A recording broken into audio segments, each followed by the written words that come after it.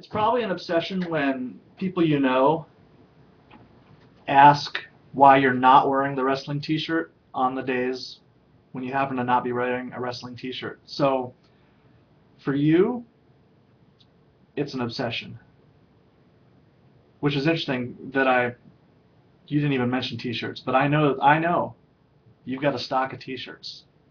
So it's an obsession, I hate to say. It's not a bad thing. It's just you recognize it for what it is and you move on, right? My collection is probably that big too, but it was always 2 or 3 a year, and so over time it's just really added up to too much. But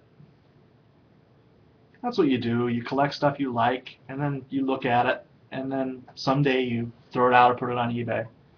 That day hasn't come for me, and you've got a lot of years left.